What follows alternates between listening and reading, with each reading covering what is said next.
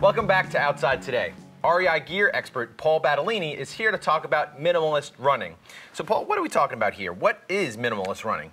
Minimalist running is essentially running barefoot, going back to your tribal roots, the natural way to run. Okay, and how is that different than traditional styles of running? Well, typically minimalist running, you're simulating barefoot running, so you're cutting out a lot of excess cushion in traditional running shoes, and that forces you to land on the midfoot and forefoot of your stride. Okay, and is that a healthy thing? Is that okay? Is it good for you? It is, actually. Typically what happens is a lot of the small muscles in your feet get developed, become a lot stronger, along with leg muscles and stride efficiency. Okay, great. Well, if I wanted to get into minimalist running for the first time, what's a good entry shoe? Typically the first shoe that people go for is the Vibram 5 Fingers. People first thing notice is the separated toes. Sure. It's made from synthetic materials, but pretty much there's no cushion in the shoe, so it forces you to land on the forefoot and midfoot section. Okay. And there's no cushion at all in this shoe, so just be a little careful when running. Okay, cool. Now, if I didn't want stuff stuck in between my toes, what do you recommend? Merrell makes a trail glove minimalist shoe as well. Same design, essentially, except more conservative look. Again, closed toe, nice wide toe box for a nice toe spread for when you're toeing off during your stride.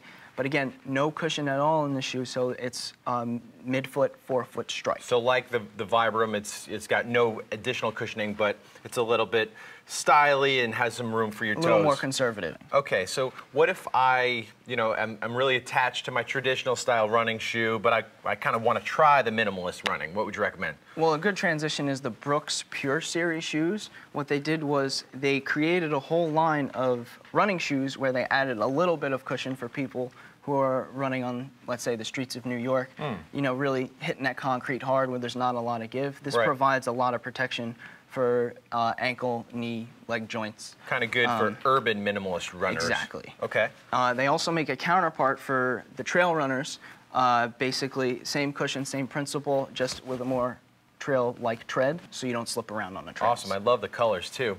Well, obviously, you have to kind of wear some clothes on the top and bottom, too. So what'd you bring with us today? So this is the REI Fleet Skort.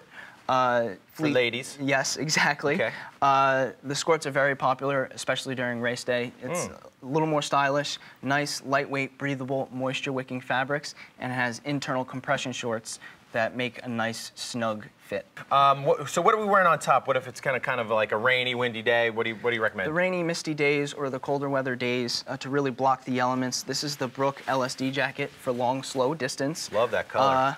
Water-resistant fabric, windproof fabric, a stowaway hood so your head doesn't get soaked. And also very lightweight and has a stowaway pocket.